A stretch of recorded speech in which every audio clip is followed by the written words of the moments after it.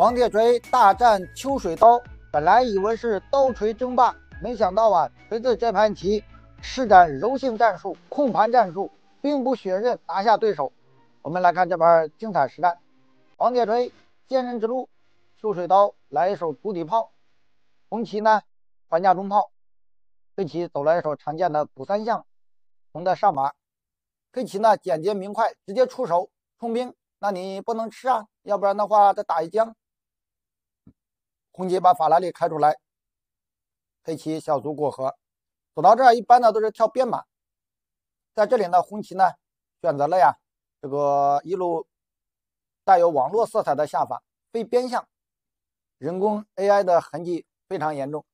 以前呢认为呀飞个边象发型乱了不好，黑棋呢选择保留这个卒冲下来，也有不要的直接高横车的。那红棋呢就开炮来一将，黑棋补一手士，红棋呢再把炮甩过来，黑棋呢先拐角马踩一下炮，红棋炮5退2，黑棋呢再来一个叶底藏花，马后藏车。为什么要把车走到这儿呢？而且呢这个马把车路挡住了，因为啊红棋这个小马呢不可能正棋，只有跳个拐角的位置，这个拐角的位置以后这个马一跳开，这个车呢直接捉住这个拐角马。红棋上马，那黑棋呢平卒，红的出象位车，黑棋上马捉马，这个马呢上不去，只有啊退回来。黑棋呢再高车，下一手啊就准备啊上马打车，那红棋呢就选择了车7进6，黑棋呢再开动左翼的子力，红棋再把2路车压制进去，黑棋先挺个边卒，活通一下边马，红棋冲兵，下一手啊准备上马，那黑棋平炮，哎，你平炮也不能限制住我上马，我继续跳，你敢跟我交换吗？你本来是个担子炮，一个非常扎实的防御阵型，你要是一吃过来，哎，那我把你炮一吃，还吃着小马，底下呢还要将你一军，所以说他不敢打，不敢交换，都选择了出车腰对，那红棋呢也只有对调，黑棋踩掉，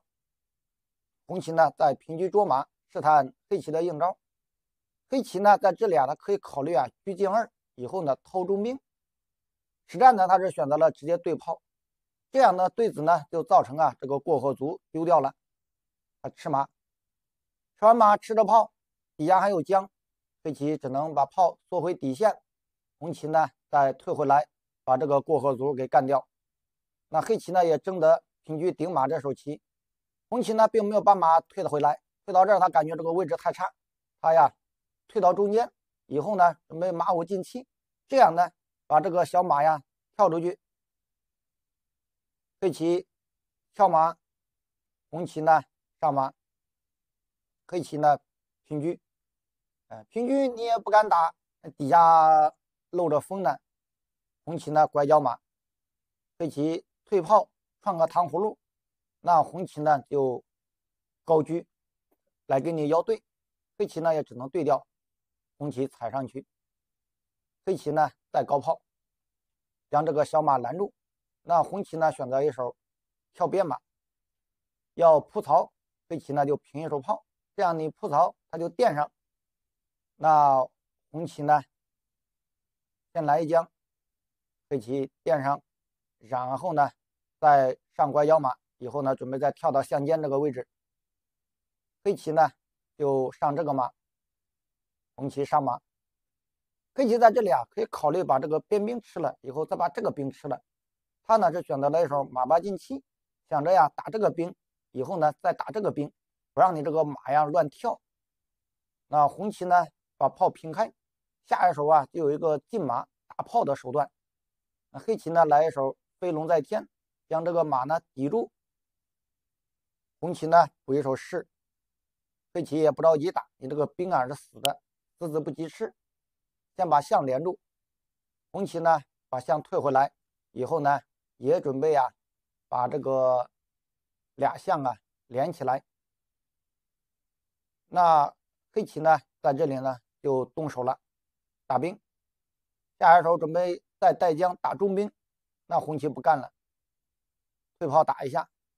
黑棋进马交换，那要是对调，那剩俩马肯定是赢不了了。红棋退炮打马，黑棋回马，他再来打，那黑棋再进马腰对，红棋再打，黑棋再退，你打他就腰对。那这个红棋呢属于长捉犯规，红棋呢就选择了进炮卡住象眼。那黑棋呢在这里选择了一手平炮，这手平炮啊应该说是一个败招，可以考虑啊继续把马回来，盯住这个中兵，不让他这个马乱跳。这个小炮一退呢，红棋恰好一个踩炮的新手，把这个马呀标进去了，以后要踩这个又要踩这个，那黑棋呢选择退回来将马绊住。红棋呢实战是选择了马五进七，马五进七呢就太着急了，这个棋呢应该呀是先平炮将它拦住，以后呢有个进马踩死这个炮，黑棋呢还得平炮。黑棋平完炮之后，这个红棋呢再选择把这个卒吃掉，以后呢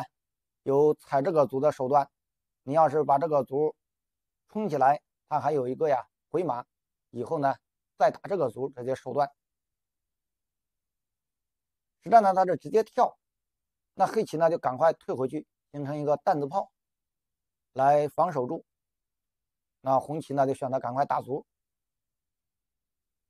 黑棋这个时候啊应该呀考虑啊把士支起来给你对马，你要是不对退回来，然后呢再加个中炮打掉这个中兵。双方啊还有漫长的战斗，虽然说红棋好，黑棋呢也不乏谋活的机会。黑棋在这里害怕人家再打卒，然后红棋呢多一群兵，他选择了一手对卒。这招棋啊应该说是一步软手，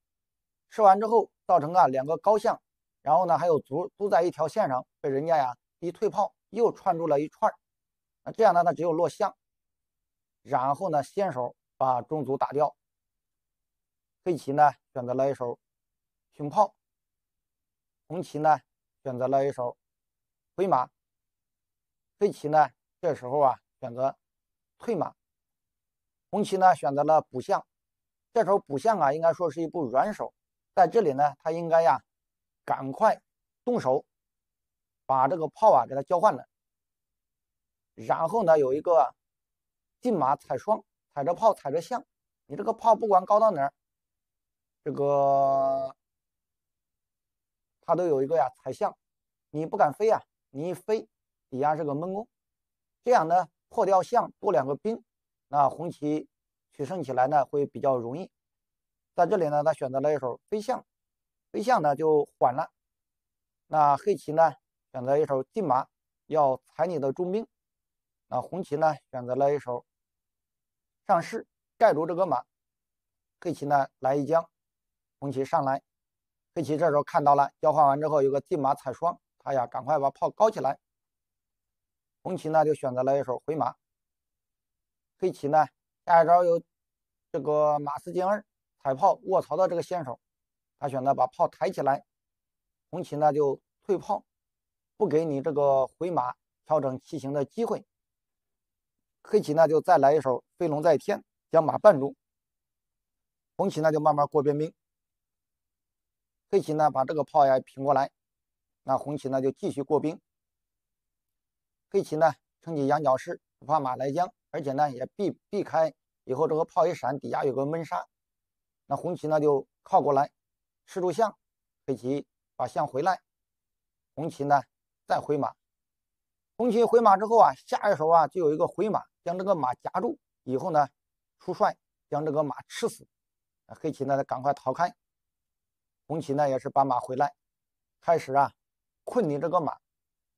那黑棋呢一看这个小马呢要丢，着急了，就选择了高炮。高炮之后，红棋呢把马一退，这样呢形成铁甲连环马，马保住兵，以后呢兵往下一冲，这个小马呢以后再调回来，这个黑马呢以后啊必丢。那黑棋一算，十几步之后啊，这个小马呢就保不住了，那丢个子剩两个光杆炮，人家还多俩兵，那他还怎么玩呢？不如啊直接认输，能体面一点，别到最后让人家给吃成光杆司令了。